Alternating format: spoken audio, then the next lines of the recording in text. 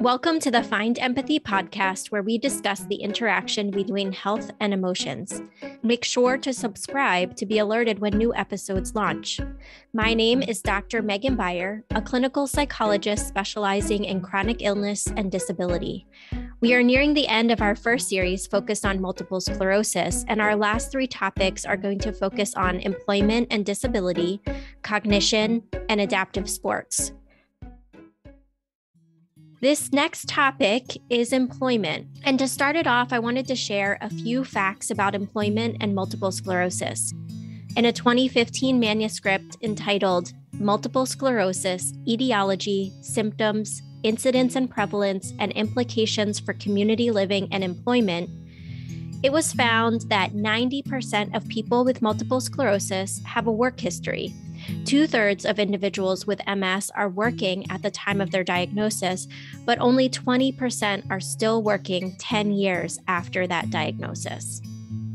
According to that article, there's several reasons for this drastic loss of employment, and some of those reasons include physical symptoms, cognition, and fatigue, which interfere with workplace productivity.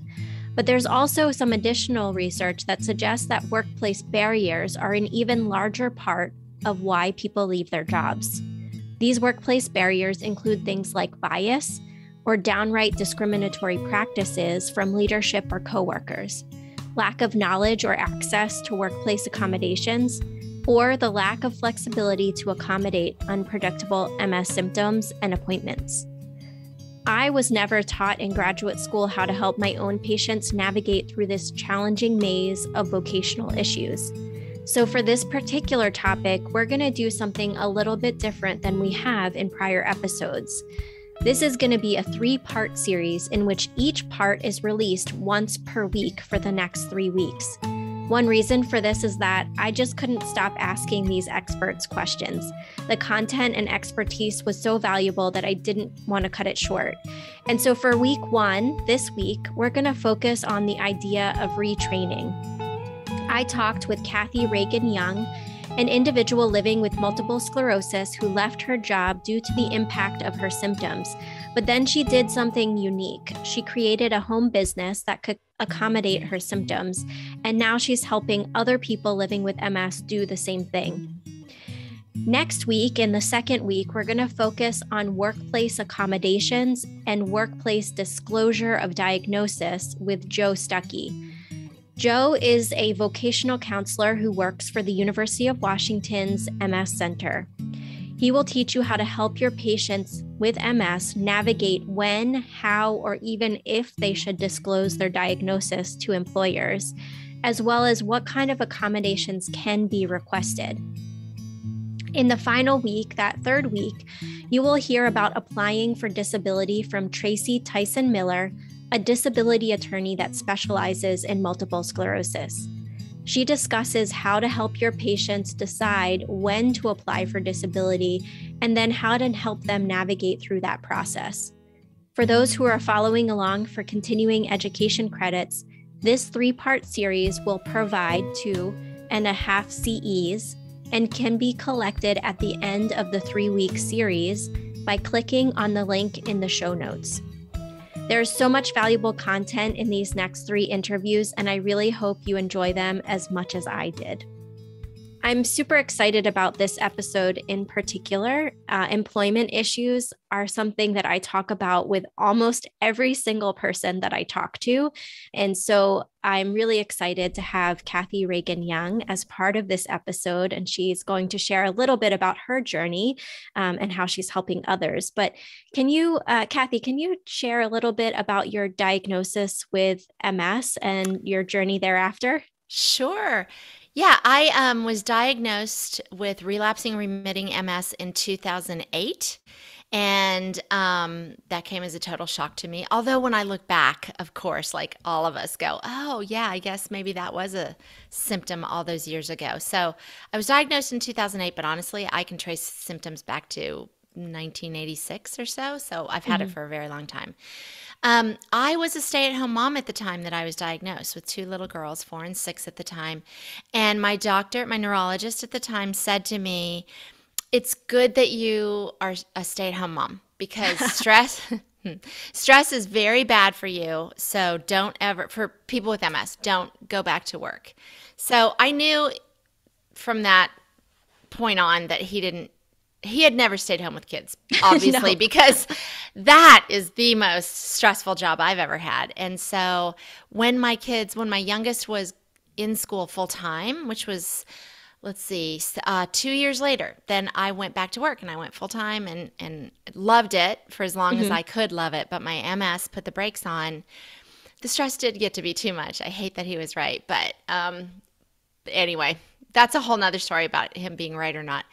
But it was a lot of stress, and it really started affecting me. I didn't. One day, I couldn't differentiate between the brake and the gas pedal, and I knew that was a problem.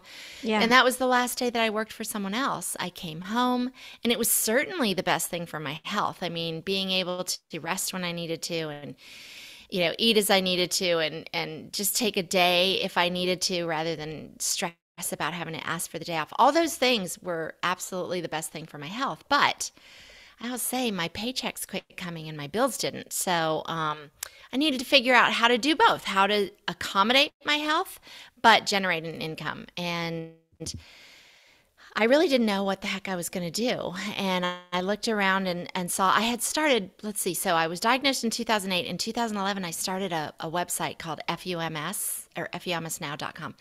And it's for people with MS to kind of get an attitude. But also, I was really just sharing my journey at that point, because when I was diagnosed, there were no patient advocacy sites. It was all just really bad news. So I wanted to share that there was a lot of life after diagnosis. So that was the whole point of FUMS until that point. In 2015, I added a podcast over there, the FUMS podcast show. So now I've got, an asset. I've got this blog, and I've got, I do merch sales on there, and I've got a podcast. I knew people made money doing that. I just had no idea how they did it. So I set about to try and find out how to make money online and how to make money with my blog and my podcast. And it was not easy. There were a lot of trainings and a lot of coachings that were scams. I mean, I can't tell you how many scams. And I got involved in them. Yes, I did. I spent a lot of time, energy, and money going down bad paths. But somewhere along the lines, I did get it figured out. I found the real deal trainings, and I started to monetize that site. And at the same time, my podcast had been found by a vice president of Healthline, which is the largest health information company. I think they call it social health now, on the internet. So they wanted me to do some podcasting for them, which I did. And then different departments from that company found out that, I could write and I could moderate. I had run communities. So I was hired to do various different things within the patient advocacy industry. I'm using my air quotes here because who knew? Who knew there was such an industry? It wasn't talked about. I stumbled into it, and I overheard somebody talking about how they got paid to share their story in articles. So I started doing that too. And pretty soon, I realized I was making more working for myself than I ever did working for someone else. And I was taking excellent care of myself. And when I realized that, I knew I needed to share that with others. The possibilities, that exist, that unless you are in that online world, you wouldn't even know this stuff exists. So, my membership community called Patients Getting Paid was born. And with the simple notion that I want to bring people together, all with chronic illness, that are either looking to supplement their existing job, maybe make themselves feel a little less nervous about what if I lose this job, I need to have something else, or full on, my job's too stressful, I need to be able to work from anywhere and do what I want to do when I want to do it. So that's what when Patients Getting Paid was born, and I launched it last September. So I guess we've been at it a little over 6 months now. Yeah, and it's going very well. People are really we have a great community, and people are learning all the different opportunities, like quirky things too, like voiceover work and. We had a trainer come in to do a workshop on photo photo and video management. So, and we had It's a so needed. member. Yeah, right. It's so needed. Yes. And it was perfect for one of my members. She happened to be talking. I do at least twice a month. It's called members only live coaching calls. And oftentimes people just come in and go, I have no idea. I don't think I can do anything. I have nothing that I could, do. And we'll start talking and I'll just pick at the surface a little bit and get down there a little bit and find out things they're interested in. And this woman had said to me, well, I used to really enjoy scrapbooking. And I said, wait, what? I just put a new training in. You need to learn about this. And she went and did that training and started that business. It's really, really cool. So that's the whole point. And it's support. And I also list condition specific gigs that are available every week inside there. So, it's not just starting a business on your own. It's finding ways to ask for accommodation at your own work. And it's because there's all these members with all this different experience and they're super supportive. So they'll come in and say, well, this is what I did. This is how I asked. This is what happened when I did it.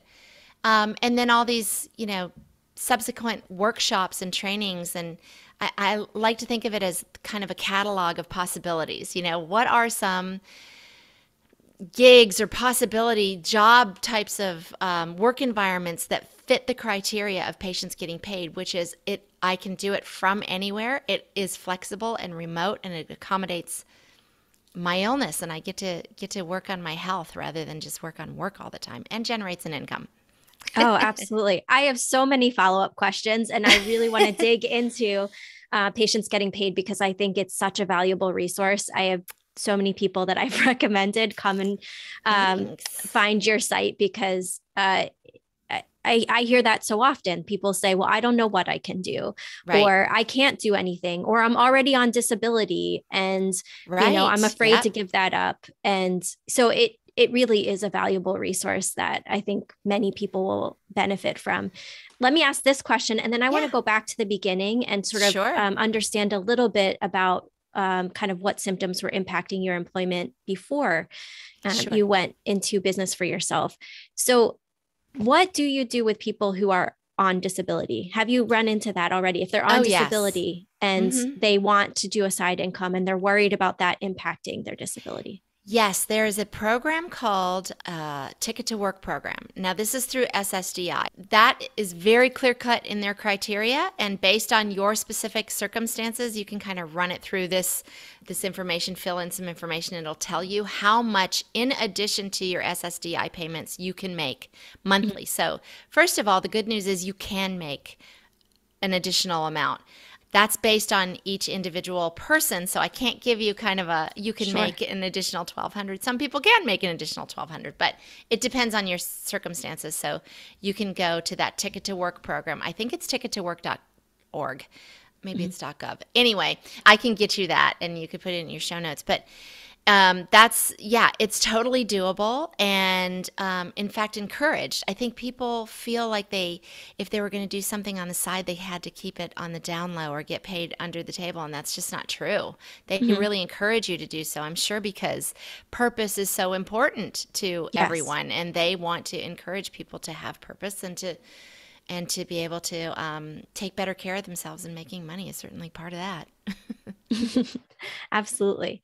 I wanted to circle back around to the beginning and understand your reaction when your neurologist said, I really don't think you should go back to work, because I have my own thoughts about that comment, but I just wanted to hear what your reaction was.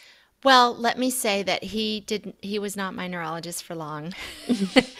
In part because of that comment, because I understood even at that point how important purpose was and is. And I felt very tied to work as a purpose for me. At that moment in my life, my purpose was I had decided to stay home with kids with every intention of going back to work. So this was like a wait, what moment? Like, why would I not go back to work? So I was stunned by that comment, honestly, but I was stunned by so much. I mean, he also told me I shouldn't exercise and there was Yeah. no, I shouldn't worry about my diet. So yeah, there's lots of reasons that I got rid of him pretty quickly, but it was heartbreaking to think it was bad enough to have just gotten this diagnosis, but then to think, and now my plans for going back to work and really feeling good about my career are dashed too. How is that even possible? And it's not necessary. So I'm glad that I found that out. But it was, yeah, it was pretty devastating to hear, you're done. Mhm. Yeah, I can't tell you how many times I've heard people tell me that they heard that from a physician that they worked with, that Yeah. they should not go back to work or they should go to part-time, and how much anxiety and stress that brought onto them. Yeah.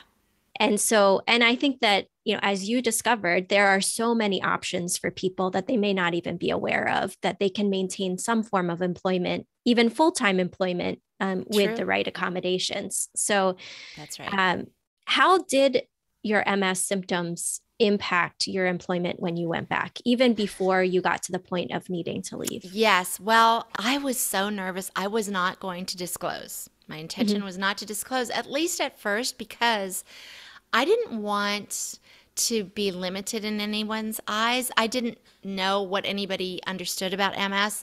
And the last thing I wanted was to start a new job and have them think, well, I'm not going to give that project to her because that might be too much. It might Mm-hmm. overwhelm her. So I really went in with the intention of not disclosing at all and letting them see what I was capable of before they determined that I was incapable of anything.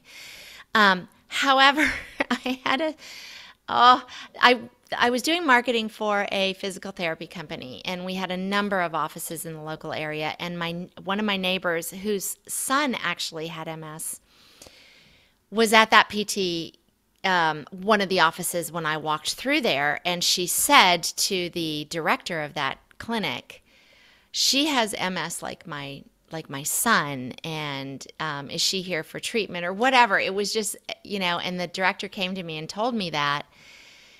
I just felt like, are you kidding me? I worked so hard not to say anything. I went around and talked to all the directors and, the president of the company and just said, this is why I wasn't going to disclose. And I hope that you won't assume that I can't do anything. I'm quite capable. Yeah. And honestly, because they were in the medical, field, I think they understood a little bit better, so they weren't quite as taken aback by that. And they just Mm-hmm. said, let us know. It was a great company. Let us know how we can support you, which was wonderful. What I didn't understand was that there were workplace accommodations that I could have asked for. So I went from, this, I'm fine. I may have MS, but I'm fine, to the next thing they heard about my MS was, I need to leave because I can't tell the difference between the gas and the brake. And to his credit, my manager actually said, "Do you need to just take some time off?" Mm-hmm. And honestly, I felt so guilty in that moment. I thought, I can't leave this company without somebody just because I'm not well right now. And I didn't have enough experience with MS to know that this was likely a relapse and likely going to Get better. Yeah. get better and I could come back. So I just didn't have the knowledge. I did not know about accommodation, and I wish I had. I really wish that I had, because I loved that job and it would have given me something to go back to. And I mean, I'm grateful for the life that I've created now, but I wish there had been a resource, or I wish I had known where to look to know about that. And the other thing about disability, I looked into disability too. And I had just taken 8 years off to raise my kids. Well, Mm-hmm. disability looks at the last, I think it's 10 years maybe of employment. It's most recent employment. And I was, I'd like to make a big fat argument about how much I worked in those 8 years Exactly. to raise really productive, good citizens for this country. But okay, doesn't fall under the criteria for SSDI. So that was off the table too. So I was kind of freaking out. Yeah. Yeah. Take You know, my you brought work from me. That's like taking my life from me. Exactly. Yeah. You brought up two really important points. The disclosure part, which I think is so important. Joe Stuckey, who's the rehab counselor, a vocational counselor who we interviewed for this episode as well, talked a lot about being cautious about disclosing your diagnosis, because even well-meaning people can be biased. Sure. And you brought up the perfect example, right? Where somebody might think, I'm doing Kathy a favor by not giving her this project, but by not giving you that project, it doesn't allow you to advance, right? Exactly. Or to if you are going to make more money or get promoted. And so they might be thinking they're doing you a favor, but in fact holding you back, even in a well-meaning way. So I think it's such an important thing to consider and be cautious around, and really think about that disclosure. Yeah, 100%. And I hear a lot of more sort of nefarious things that happen at work too upon disclosure, which breaks my heart. But it's a shame we can't all just, go forth and be our authentic selves. But there are, to your point, good meaning people that could sort of handicap your career.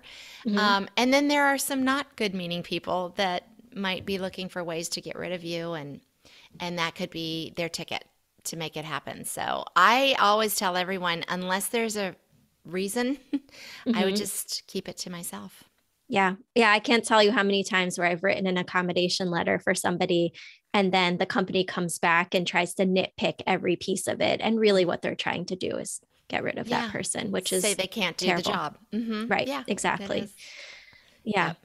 Well, and in the US too, that's tied into healthcare. I mean, we are going to cost them more in their healthcare likely next year, because we're increasing the payout to the MRIs and the increase, horribly expensive drugs and all of that. So, I mean, they're looking at the bottom line. So it would behoove them not to have someone like us on the payroll. Right. Sad, but true. Very true. And, I also like that you brought up this idea of applying for disability. And I think that even applies for retirement, right? Some women with MS, if they stayed home with their kids earlier in their career, and then they're looking at trying to retire, they may not be getting paid as much, or it might be even harder for them to retire because of that time away, which is challenging. It's terrible. Really awful. It's really awful. It is. And it's that sort of thing too, that, we have conversations around this sort of thing inside PGP quite often. And something we just talked about, and in fact, I'm going to be interviewing, not for PGP, for FUMS, but a divorce attorney that specializes in helping people with chronic illness, because it's there's so much more to it that you have to keep in mind, the potentials in the future. To your point about your retirement could have been affected by having to leave work early, but also if you took a chunk of time out to raise kids. So there's a lot, we chronics, there's a lot to consider. Oh, that's amazing. I need the name of that attorney, because I know several people I think I could refer them to. So, you also brought up that idea of, or I'll just direct them to your course or your community, because it's so useful. You brought up the idea of purpose and also kind of productivity, and how important that was to your health. Can you say more about that? Yes, that is my mantra: purpose and feeling productive. So I think, forget that you have a chronic illness. I think just across the board, waking up with a purpose and feeling like a productive human being does everyone well. I mean, the lack thereof can make anyone sick too. So in particular, I think with a chronic illness, having too much time on your hands is really a bad thing. I think that's true of anyone, but with a chronic illness, it gives you the time to what if it, and think of what if this and what if that, and dial it up in your head, and things get big in your brain, and all of a sudden you have a stress, panic attack, and now a relapse. Better that you put your brain power in a different direction. And so much the better if you are also generating an income. But even if you're not, volunteer work, that sort of thing. I'm all for all of that, but we all need to wake up in the morning to get us out of bed, have a purpose. Why am I even getting up? In particular, I have found now doing this with other people. I knew this was true of myself, but seeing other people go through PGP and sort of come out the other side, what I notice is the self-esteem that's gained by that and the self-determination spills over into their mental and physical health. Mm. So I really think this is like medicine. I really do. I think you do yourself all kinds of good by staking your claim somewhere and saying, I'm going to make this little piece of my world better by what I have to offer. And, I'm going to feel like I'm being productive and I'm going to generate an income, even if it's small, but it's something. And I'm being, it's such a value-based society. If you're not getting money for it, is it even worth anything? Of course it is, but we just feel more valued if we're actually being paid to do something. So if you can find the two together, the three: purpose, productivity, and a paycheck. I mean, it's the three P's that I think go together and really help you mentally and physically and make the world a better place. And I started to say that what I'm seeing too is, there's all kinds of opportunities, lots of different ways to skin this cat, so to speak. But those folks who feel like they have a direct correlation on helping someone else do so much better. Much better. And I always say it feels a little bit selfish when you help somebody, to be honest, because it feels so good for you.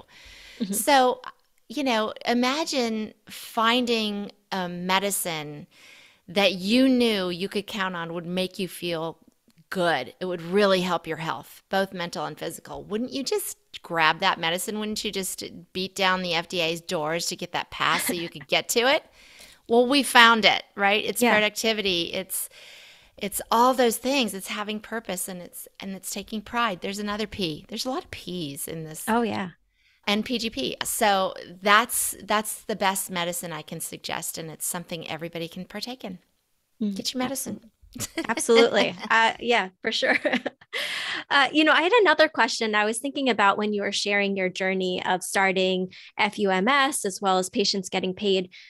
One of the things that come up a lot in the therapy room when I'm working with somebody is that fear of trying something new, right? Mm-hmm. So I've always been a nurse my whole life, or I've always been a teacher. And this idea of trying something that's totally out of the box or different, the fear that might fail or that I might need to retrain and the cognitive challenges, how do you approach that with people? I tell them that I've been scared lots of times, and I get scared quite often on trying new things. But what I have learned is that doing it anyway is its own kind of self-esteem booster.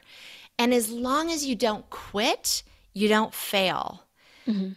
So just keep trying and pivot and reconnoiter and refigure. Okay, this didn't work, but like I told my kids, you win some, you learn some. You don't really lose, right? So try it and then learn from it. Okay, that didn't work out, but what part did work? What did I like? Why didn't it work? And then just adjust. And the next run you take at that same thing is going to be a lot easier and a lot better. You're going to be better informed of how to do it in a different manner that is, hopefully going to be the one. But so what if it's not? Then you learn something from that one too. And that's the beauty of being surrounded with a community. I really went back and forth. I was just going to make Patients Getting Paid a course, but I'm so grateful that it fell the way that it did, more about a membership community, because everyone gets to know each other and they're so supportive of each other. We do Motivation Monday, where we list, everybody posts what they're planning on doing that week. And then we do Finished It Fridays too, because, having all these accountability partners, you are just, the studies show you are just much more likely to, once you've committed to do something in public, you're much more likely to complete it. So we give that opportunity, and people check in with each other. We have co-workings. We have these members only, live coaching calls and that sort of thing. So a lot of people are scared. And that's okay. In fact, I think that's the sign of growth, honestly. You get too comfortable, everything's the same, you're staying the same. Mhm. You get a little fear, you get a little amped up about it. There's nothing wrong with that as long as it's not completely anxiety inducing and, bringing on a relapse. But a little fear keeps you honest and keeps you pumped and and keeps you trying. And experimentation is the best way to figure out exactly what's going to work for you. And I think those of us with a chronic illness understand this with all the meds we have to try. Try Mhm. that one, didn't work. I mean, it's kind of a way of life for most of us. So let's figure out what it is that you enjoy and you are good at and you could bring yourself to and give yourself to and be a part of and feel good about. And let's find a way to make that happen. It might not be the first try you make, but we'll look at that try and figure out what didn't work about it, but equally important, what did work about it? And let's bring that forward on the next try. Absolutely. I imagine that community also helps people problem solve the challenges that come up. Yes, we even have a special space. I think it's called Need Feedback or Want Help.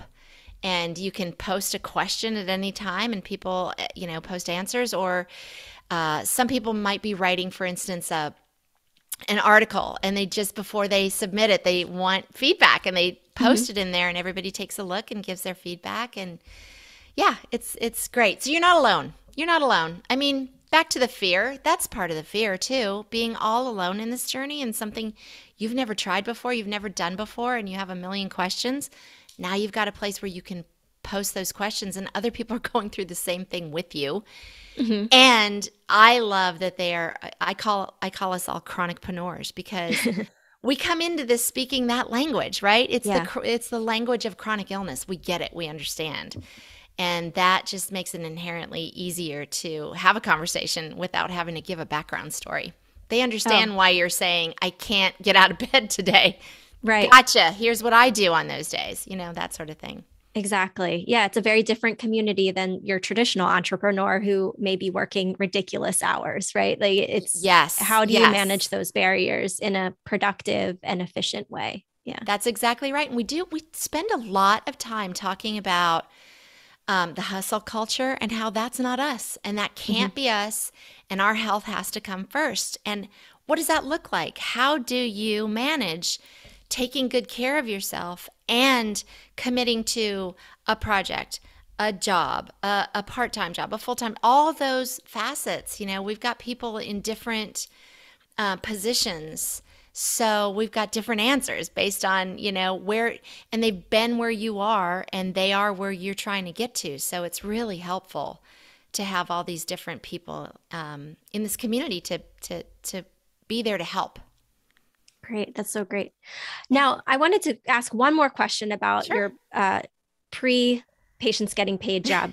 Yeah. Um, one of the thought so one of our audiences is mental health providers or medical community providers. And do you think that there is anything that a medical provider could have done, talked to you about, or supported you with before you got to the point of needing to leave your job and start this? 100%. Yes. I wish someone would have said to me, why not a doctor? There are work accommodations. There are these things called accommodations. There are other avenues that you could, there's something, you might check with your employer about private disability insurance. I didn't, Mhm. I didn't know that was a thing either. I mean, I just didn't know what I didn't know. Yeah. And these are docs who are, particularly my neurologist, who's working with people who have these issues all the time. Surely they would have this at their fingertips, or Mhm. should. Yes. And I think bringing that up, I think unfortunately I've found certainly in the MS community, and I'm hearing in PGP through other chronics in their communities as well, that a lot of folks in the medical community are not bringing things up. And I can tell you a lot of us are not bringing things up either through embarrassment or just complete ignorance, lack of knowledge. Like my case, I had no idea that existed, so I didn't know what to ask. Mhm. But had a doctor said to me, you know, before it gets that, glad things are going well. But if it ever gets to be an issue, you know, there are things called work accommodations that you can ask for by law. Mhm. Oh, really? Where do I find out about that? Well, here's a one pager that I have printed out that has, I don't know, several URLs where you can go learn. So that, the medical team doesn't actually have to be well versed on any of this, but just point me in a direction with a resource where I can learn more about it. Because without knowing that there are resources available, I didn't even know there were programs that could have helped me. I Yeah, could have yeah, stayed working a lot longer, a lot longer. I just had no idea. absolutely. Most of the time when people get to me at that point, because usually they're referred for cognitive evaluation, hmm and it's because they're almost going to lose their job, right? hmm So, or, oh, the person is stressed because they're almost going to lose their job. So go see the psychologist. And there are so many things I think could have been done years prior to that, right? Before. There's something called the Job Accommodation Network where they have free legal consults that you can call and say, "This is my situation. What am I legally able to ask for? Or how do I ask for it in a way that protects me?" It's Right. Yeah. yeah, That would be so helpful. And I just think anyone who comes into contact with chronics, it would Mhm. be great if everybody had that information. And again, you don't need to know the program, just know of the program to share it with the patient so that we can go and do the digging on it and find out if that could be a helpful program for us. Because if you don't, yeah, back again, you don't know what you don't know. So you can't get the help that's available. Exactly. So you had talked about making lots of pivots, right, in your new Yes. career. What were some of the biggest challenges that you faced, and how did you overcome them? Hmm. So many. Let's see. So I am not a digital native, and tech is really tough for me, period. Even if I didn't have lesions on my brain, this is just not something that comes naturally to me. So that's challenging. And then you add, excuse me, cog fog and fatigue. Oh, that was the number one biggest issue for me, and still continues to be an issue now. And how I've learned to sort of mitigate that is when I learn something new. So let's just call it doing, a podcast interview. Yeah. There is some tech involved there. And what I did was when I was clear, I wrote down step by step exactly what I do, exactly where I save files, exactly what button to push, literally everything. And if I'm able to record myself doing something online on the computer, I do that. And I have one place where I put all of those recordings because on those really cog foggy days, I can sit down on my computer and think, what is this box on my desk? I don't know what to do with this. I see I'm supposed to be recording something. I don't know I just can't even think of how to start. But I know where that is. And I go and I look it up and I have it labeled very clearly, like how to record a podcast. And Yeah. it is literally that clear, and how to enter in accounts receivable and all those sorts of things that can be so overwhelming if I am not clear minded and I need to be right at that moment. I have put together my SOPs, for every single step that I do. And so anything new, I'm doing another step by step for sure. Just and honest, I'll be really honest with you. This patient advocacy stuff, which ultimately this is kind of an offshoot for patient advocacy. I did a lot of patient advocacy with FUMS, and now I'm doing more, just a different type. It is exhausting in Mhm. that you can give and give and give. I think, what is it called? Compassion exhaustion. Mhm. It's real. And Yeah. trying to give so much of yourself. And I think particularly, I warn people, a lot of people come into PGP that are interested in getting into patient advocacy. And I did a workshop on that actually, and all the different facets of that and what you can make doing it, and blah, blah, blah. But something I was really blunt about is when you are a patient advocate for your chronic illness, particularly if it is a progressive disease, and so you're talking to people on a daily basis who are in a bad way, Mhm.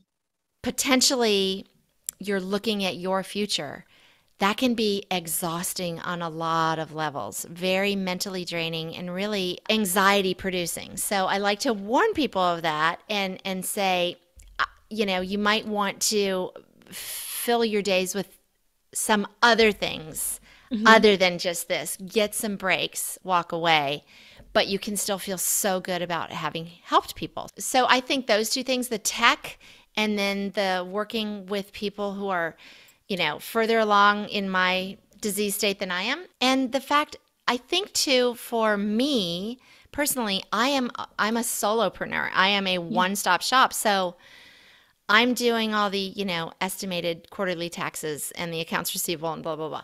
I'm doing the content creation. I'm doing the podcasts. I'm inside the community answering questions. I'm doing the coaching calls. I'm doing the co-workings. It's just me. I'm doing the marketing.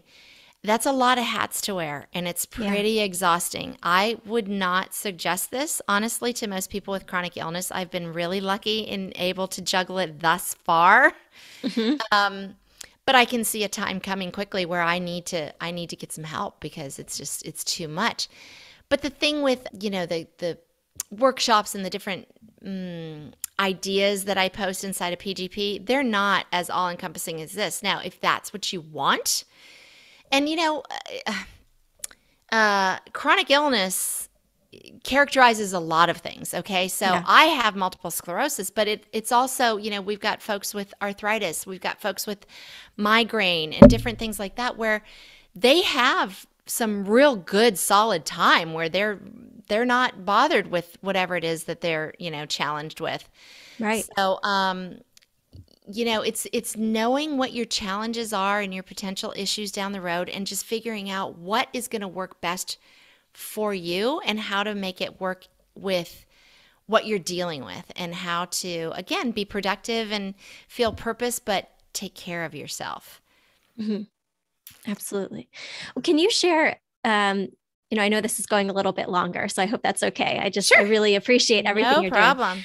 Can you share some of the jobs that people have found or are working on in patients getting paid? Sure. Well, I mentioned earlier that every Monday I put up a list. It's usually around 15 or so condition specific. So, it's, do you have cancer? Do you have, this type of cancer, multiple sclerosis, all these different migraine? And you can click on that and be taken. So those are true gigs. So you can see if you qualify for that. And if you do, it says right on there how much it pays. And they pay typically somewhere between like $110 and I've seen some up to $800 for a gig. And then there are, as I said, these workshops that I do in there that just point out different opportunities that you might be interested in. Or folks come in and say, okay, I know that I'm a teacher. I've been a teacher for years, but I just can't take that schedule anymore.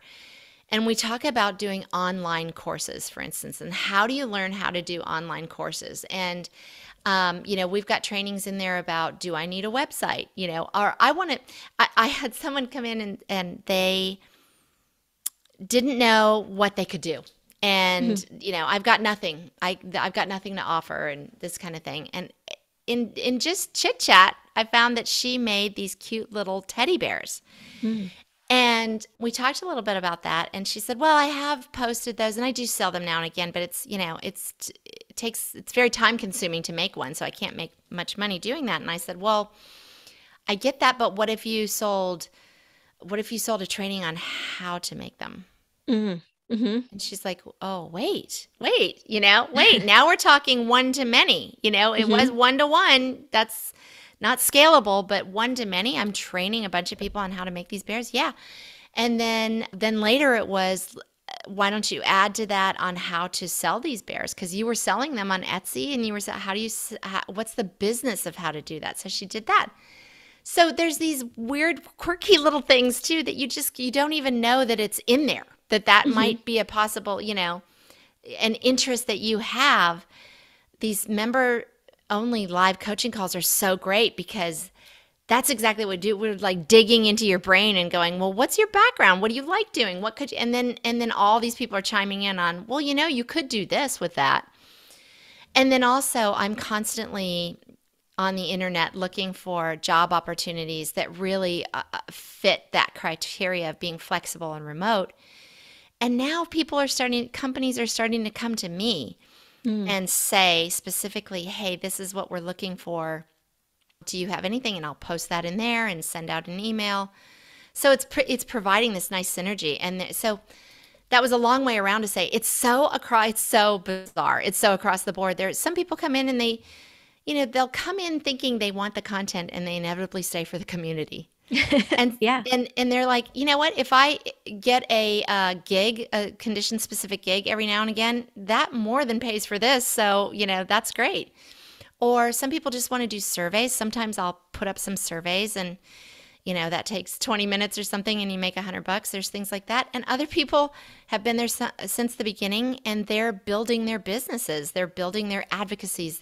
We've got somebody writing a book, somebody wanting to start a podcast. We had 2 people actually finish a book. It's a one-stop shop for all kinds of stuff is probably the best way to put it.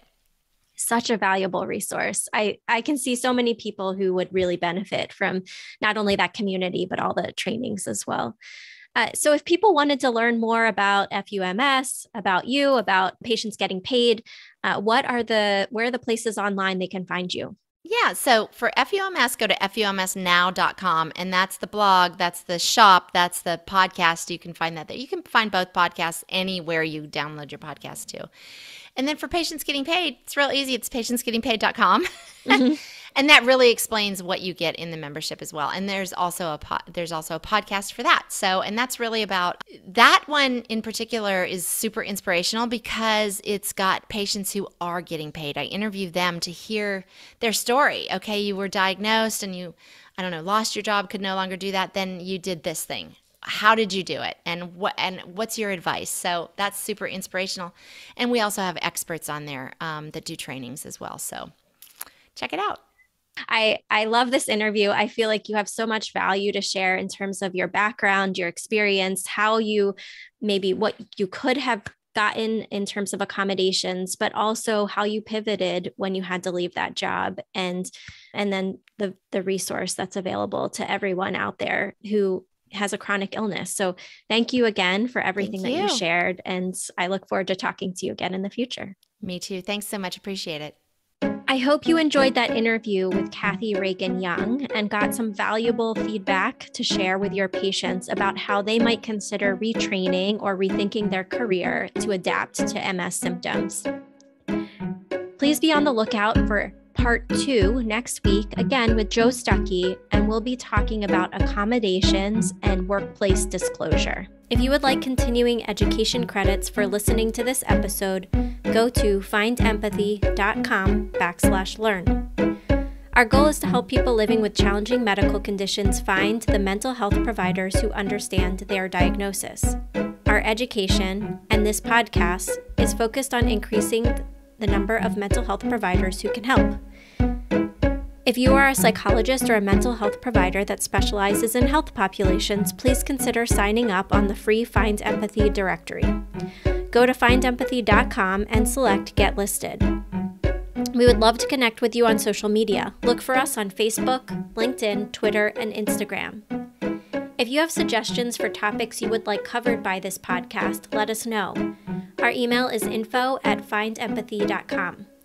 Finally, please know that the opinions expressed by the experts today are their own. We are not financially supported by any of the businesses or resources described in today's podcast.